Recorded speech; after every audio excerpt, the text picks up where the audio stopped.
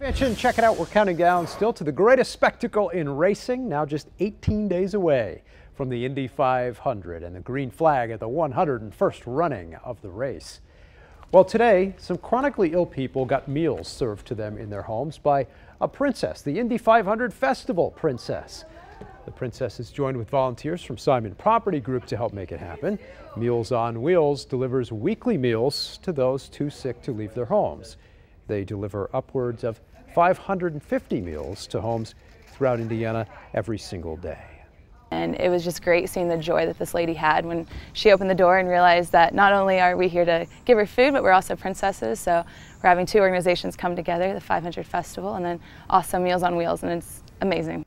The princesses will also be volunteering their time at schools and hospitals leading up to the big race, which, as we said, guys, now unbelievably, Brian and Fanchon, just 2 weeks away.